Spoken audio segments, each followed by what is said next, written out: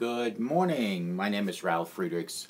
I'm an author, addiction recovery coach, a life coach, and the host of this show, the Take Your Life Back radio show, combined with the YouTube version on video. If you go to YouTube, you can just find it on the Take Your Life Back Today show. These proclamations are not verified or endorsed by me. I'm just bringing the story and testimonies to you as I heard about it. A man dies of a heart attack, comes back to life, and recalls meeting Jesus Christ. I do believe that. When Seth Cohen collapsed on May 13th last year, it appeared to be the end of the road for this young man. He was experiencing a blockage in the main artery into his heart. This type of heart attack almost always, and I mean always, claims the lives of those who suffered. Only 10% of people survive it. But God let him live, and he probably did it for a good reason. Seth managed to stagger down the stairs of his apartment and desperately called 911. First responders found him fighting for his life, but the strain on his heart was too great. I passed away from something called a widowmaker heart attack, says Seth. It is the worst kind. Then an ambulance came. He experienced a vision of Christ standing over him. His heart was flatlining. Seth describes what he saw. I started seeing a white light while the paramedic is telling me, "Stay with me, Seth. Stay with me." The first thing I noticed was I felt calm and relaxed, and there was a white veil. This is what Seth says. Then Seth saw someone who he just knew was his best friend ever, even though he did not recognize him from this earthly experience. There was a connection that there went deeper than anything he's ever experienced. Seth had ever experienced a friend like this. He wholeheartedly believes that this person was the Lord Jesus Christ. It was Jesus Christ himself, Seth declares. It was so glorious to be in the presence of the Lord Jesus. Cohen did not want to return to the confines of his human body. I didn't want to come back to what I'm doing here. I felt at such peace. Seth pleaded with Jesus to let him stay, but he was coming back into his body. He heard the words, "No, not yet." That just tripped me out. Those words have been so profound in my life. I live in a different fashion now because I want to be a Christian. I want to write Christian music. I want to sing out loud about the Lord. I used to write music about pot, Seth says, and about getting high and hanging with your homies and getting laid. I don't use those words. This is Seth's words. Now I want to write positive music that mentions the Bible. I just want to write Christian music for God, Seth proclaims.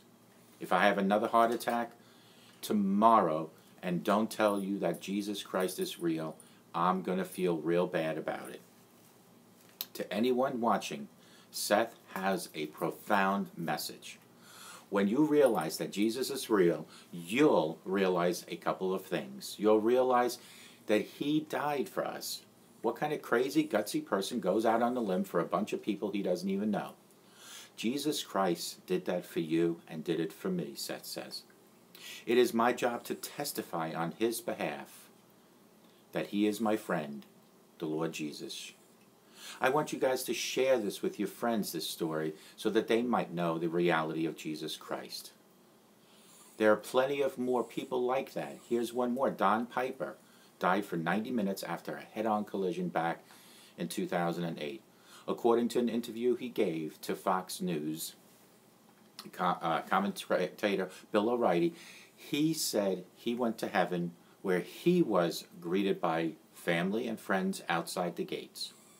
He didn't see God or Jesus, but he spent time with his family members, who, he said, hadn't aged. Piper said that he went towards the gates of heaven before he suddenly woke up. Friends, this is God working in even Piper's life.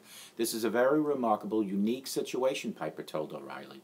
I saw things that that I wouldn't have expected to see if I was dreaming a dream. I saw people there that I didn't expect to see.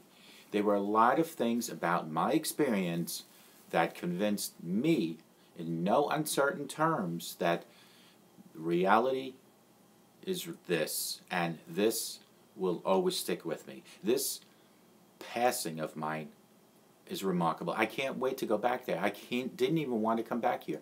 I wanted to be with my family. I want to be with the Lord Jesus. Eben Alexander is a Harvard neurosurgeon, and he was always skeptical about God. But in 2012, a near-death experience apparently sent him into heaven. According to the Huffington Post, Alexander was surrounded by butterflies and was told by a woman that he had nothing to fear while he was in heaven. He also saw a number of transparent beings like birds soaring above him.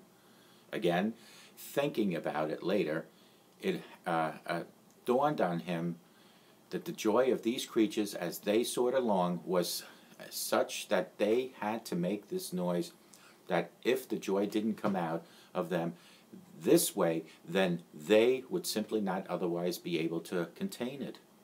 Alexander said, according to him, heaven is beautiful. Brian Miller suffered a major heart attack and went unconscious for 45 minutes. When he woke up, he told his wife that he had seen the late family members and has been to heaven, according to an interview that Miller gave to Fox News. Miller said that when he went to heaven, he saw the light and just kept walking towards it. Then he found a path with flowers on the side where a man and woman greeted him. The two people grabbed him by the arms and told him he had to go back down to earth. That's God working. God wasn't done with him. It's all real. Call me at 844-405-HELP because we can help each other take our lives back. Be good to yourselves and be good to each other. And remember, a simple smile to a total stranger can help that stranger and can make a difference in your life.